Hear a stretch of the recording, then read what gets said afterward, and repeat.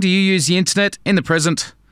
We're all connected to the internet, a global system of interconnected computer networks used to link devices worldwide. After the government rolled out NBN into our suburbs in the last couple of years, we all got chatting about the state of the internet in our country.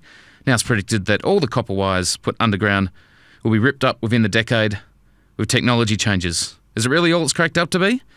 Our mate Lemming is with us today, as he will be every fortnight, to discuss all things technology. This week we're talking about the state of the internet in Australia. This will be an interesting one to kick off with, won't it, Lemming? Good morning.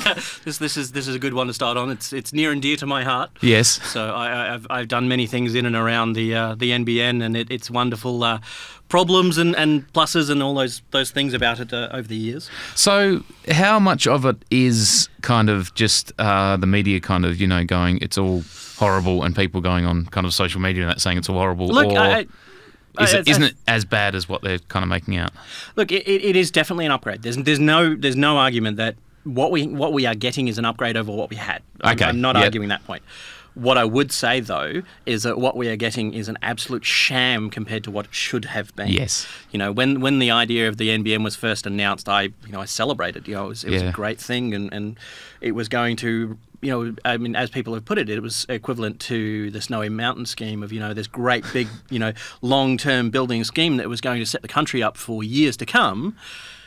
And then all of a sudden they've shot it in the foot. And sort of, I'm going, why? Like, where's the forethought? Where's the planning? So is it just poor planning, or are they just being a bit kind of tight with money, or?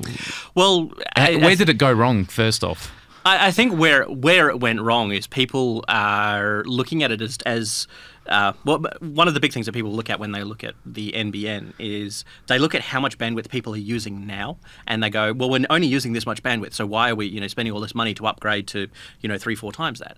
But it's like building a road network. You don't go and build a road network for the traffic you have now. You build it for the traffic you're going to have in 10 or 20 years. Yep. And so, while people looked at the money and went, oh, well, that's too much money to spend, even with the current setup that they're working on, the mixed technology model, as they call it, they're actually figuring out that it's going to cost just as much. So the money is a non-issue. And so it really just comes down to politics more than anything, is of people going, well, no, we don't need that much bandwidth, and we're never going to need that much bandwidth. And saying we're never going to need that much bandwidth is sort of like saying, well, we'll never need to travel that fast. It depends on how far you want to go and what you want to do. So we've got a cul-de-sac more than a kind of autobahn. Yeah, very much so. Backcountry road, I think. But but surely back then they knew kind of, because now it's just going to get worse with kind of, obviously there's Wi-Fi now, there's cloud, there's everything's going wireless. Everything's kind of up in the air. So people that's one of the other arguments that people look at is they go, well, you've got wireless. Like why can't we just make everything wireless? And it's a good argument against that is look at what happens on Christmas Day and on New Year's and on big occasions like that. When everyone gets on the wireless networks, they die. And if you had everyone trying to get on the wireless network all the time from home, it would just kill them. But if you want to get into the real nitty-gritty of it, one of the ones you've got to look at is when you're dealing with wireless traffic, you have absolute maximum about 5 gigahertz of usable bandwidth. Now, there's a lot of math and fun stuff going on in there, but that sort of denotes how much traffic you can have across there. Yeah. And that bandwidth is shared between all the people talking to that particular tower or whatever. When you have a fibre optic connection, which is what we're originally planning, you've got 140 terahertz of bandwidth. That's, just thousands of times more to deal with. And then on top of that, whatever technology that can be applied to wireless to make wireless faster can also actually be applied to the fibre optic as well. So it's sort of like if you built the infrastructure for the fibre optic, we'd be upgrading it like we would with the wireless. And we can then also use that same technology as a backhaul for the wireless, which improves. So it kind of makes no sense not to do that one. Because I was listening, it was the Nerdzilla podcast this week, and they were talking about how a major telco managed to, they were advertising, they've had to refund a lot of people because they were advertising, right, you get this much data, but what they didn't say is the fact that you're sharing it with everyone that's on that NBN strip. Oh, okay. So like your whole street. So at 7 o'clock at night when everyone's kind of, Facebooking the speed, streaming the Netflix or something. Yeah. Well, that's another problem with the current model, and this is a little known one. Now, I'm not 100% sure of the veracity of this. This is one that I've heard, but with the original plan that Labor were doing, so you have like the equivalent of the node that everyone connects to on a fibre system. Yep. And they were going to run 2 10 gigabit links to that, which is oodles of traffic, like more than we're ever going to need. Everyone can have 100 megabit would be fine. And when they changed that to the fibre to the node plan, they've changed it from 2 10 gigabit links to 2 1 gigabit links. So you've got 1/10 of the traffic for the same number of people. And so, that's why we're seeing all these congestion problems. On top of that, we're also seeing that because of the costing of the NBN at the moment with the CVC, the Circuit Virtual Circuit. I can never remember what it stands for. But it's basically how much the ISPs get charged for the bandwidth they use between the node and themselves. So, which is, by all accounts, too expensive at the moment. Absolutely. Well, we'll try to be positive when we come back after the break. We're talking tech with Lemming, and we're looking at internet speeds and everything to do with NBN on the segment this morning. And hello if you're streaming as well on rtrfm.com. Yep. More soon. Indeed. It's 16 past 8 here on Get Up Morning on RTR FM. We're talking tech with Lemming. And you found something positive to mention after all the gloom of NBN? After all the gloom and doom. Look, and this is the sort of thing that is a wonderful application of high bandwidth internet. This came out just before Christmas of WA Telehealth. There was one of the remote nurses who was out in, I'm trying to remember what town it was. I can't remember the name of the town, but he was finishing up his shift and noticed that he felt a bit funny, and jumped onto the ECG and realised he was having a heart attack, and so was able to, because of the WA Telehealth, actually dial into one of the doctors back in Perth, get them to look at his heart details, recommend what medications and things like that he needed to take, and actually treat himself and stave off that heart attack until the ambulance was able to arrive and get him to a better facility. Now, without the sort of high bandwidth like NBN, that sort of thing is not possible. But to make that sort of thing really usable, we've got to roll it out everywhere. Yeah. And that's we're still waiting on it a little bit. Okay. So going back to to NBN again, because a lot of places they do advertise kind of, we got faster internet speeds and yada yada, but it's still the same lines, isn't it? Still, yeah, pretty much. I mean, there are a few little possibilities of depending on what area you're in, you might get fibre to the node. Yep. Which is where you have like wherever they have the old Telstra torpedoes sticking out of the ground, they rip that out of the ground and stick a cabinet there. Yep. Or the new one is fibre to the curb, where they actually basically put it outside your house. Yep. Is that the one where they dig the big hole and kind of? I haven't actually seen the details of the installation of that. I know roughly what they're doing on it. Yeah. I think because it's only just starting to be rolled out now. Then you've got some people who are in like areas that have cable. So if it's as far as I understand it with Telstra cable, they're actually reusing the Telstra network. But with the Optus cable network, they basically went, it's too degraded, and so they're actually ripping out the Optus cable network and replacing it with new cabling. Right. I think for those ones, they're doing the fibre to the curb.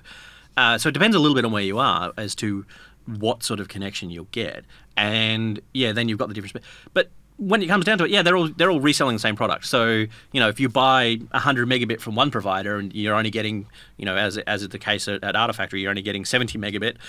Just because you go and buy it from another provider doesn't mean you're going to get a higher speed. You're still going to get the same speed. Yeah. What you may get is less congestion at peak hour, but even that's a crapshoot. So yeah. Okay. So basically, Well, so if this comes to your house, because I know up in Bassendean, they kind of dug the hole and stuck it there, and then you're just getting, I wouldn't say harassed, but telco companies kind of going, hey, that was, just beating over the head. Well, have you got NBN now? But see, the big thing for them, and this is why I see people. I saw one recently of someone going, I'm going to move away from Telstra, onto Optus because and I'm like, because they were getting bad service quality, and I'm like, you're on NBN. It doesn't matter who you move to, you're going to get the same service quality. Yep. As I said, the only thing that can really change is the congestion. Yep. But the phone companies love this, even Telstra and Optus, because suddenly someone else is responsible for the network, and they don't have to deal with any of that side of things, which is kind of good because it does take them out of the picture and means that everyone should get the same service level. Yeah. But the problem is that we're still dealing with the the Telstra, copper that's in the ground that's been there in some cases for 50 years. So should you get, if NBN's been put out the front door, should you get it, or should you just hold off and stay with what you've got for now and then? Look, I mean, you're going to have to get it anyway because they are going to switch off the old copper network. So it's like digital TVs basically. Yeah, and once they do actually switch off the old copper network, you should see some slight improvement in speed because you won't have some competition there for bandwidth. Yeah, but I mean. If I moved to an area that had it, I would definitely get it. I wouldn't see a reason not to get it. Yep. Just, as I said, it's a shame. Yeah. So we're just going to have to deal with, doing online gaming, just getting thrashed by, kids in America and all that. Yeah, or as happened to me, like Chinese guy last night. So, okay. Yeah. Well, China as well. Yeah. So where do we rank again? How many countries are ahead of us? I think we're like 37th or something crazy now. And it's really funny because I speak to, actually, amusingly enough, my landlord's from Romania, and he's just come back from Romania, and they've got like 100 megabit, 100/100, in the little tiny town that his home is in Romania, and they're paying like I think it's like €30 a month for it, with no data limit, and I was like, oh, I wish. So what do you predict for the future of the internet in Australia? So is it going to get slightly better, but is it going to have to be a massive rethink? Like if a new government comes in or something, and when there's a next election, could that government just go, all right, let's just... Well, the really tricky part there is because already all this infrastructure has already been built. Yep. To actually go back now and to rebuild as a fibre to the premises network would basically require rebuilding it from scratch again. Okay. So I don't think that's going to happen. That being said, there are some things like the links to the nodes that can be upgraded, and that will help the situation. Yep. So whether they'll do that.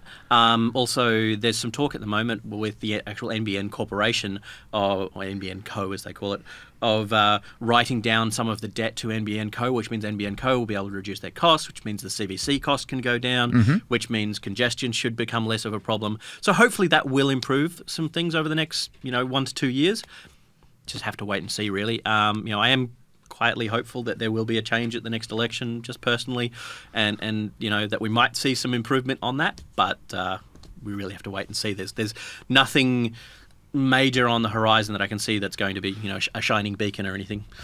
Absolutely. Well, we can just smile and be positive. Just smile and think like positive. A lot of things in the world at the moment, I guess. Oh, very much so. Lemming, thank you very much for coming in for the first. We're talking about new tech stuff in a couple of weeks. Yep. Also, while we're here, I'll just give a plug as well. GenghisCon's on this weekend at not at UWA, but next to UWA. So anyway, Google it, Facebook it, that kind of stuff, and get along. It's normally a great weekend as well. Thanks for coming in, and we'll speak to you in a couple of weeks. All right, see you then.